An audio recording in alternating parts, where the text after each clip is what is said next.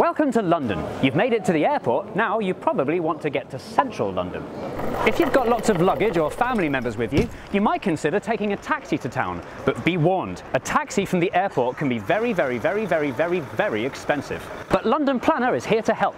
Here is the best way to get to central London from each of the 6 airports in 60 seconds.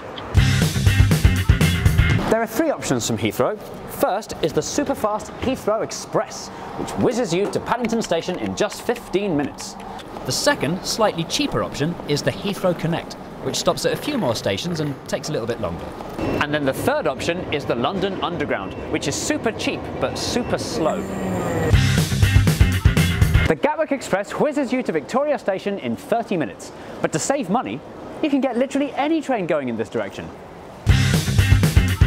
The Stansted Express takes 47 minutes to get to Liverpool Street Station. But if you get off at Tottenham Hale and change onto the Victoria line, you might get where you're going faster. You take the train.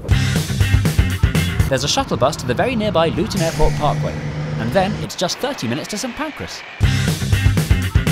It takes just 20 minutes from tarmac to town with the DLR. The DLR is the cute little train where you get to sit at the front and pretend you're driving. Whee!